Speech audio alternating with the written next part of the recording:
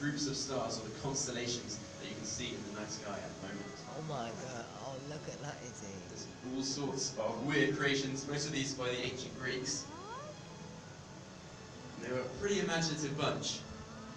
And I think that is proven by one constellation in particular, which is a favourite of mine. Let me introduce you to my laser pointer at the front. If we follow it all the way down here, we find a small dog.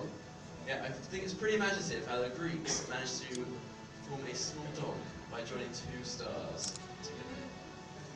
And they had pretty good imaginations.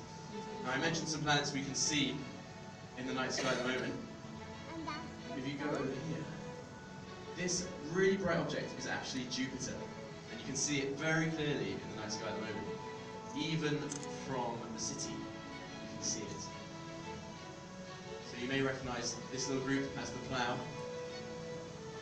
At the moment, you can find Jupiter by kind of following it down here. But that will change as Jupiter moves around in the sky. And down here, you can see Mars and Saturn rising above the horizon. So take your last few pictures.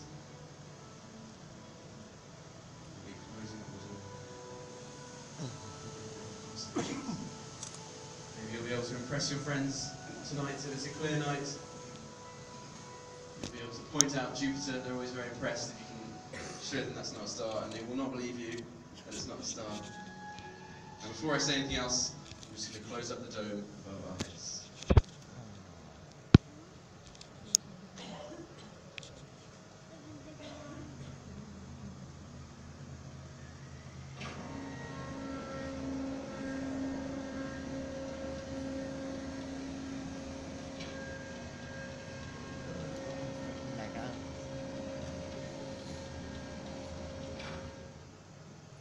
Now, if you have any questions, come and speak to me at the end. I'll be more than happy to speak to you outside. If you could please return your 3D glasses in the bins on your way out, that'd be great. We've got some free night sky guides you can grab as well, just on the wall before you leave.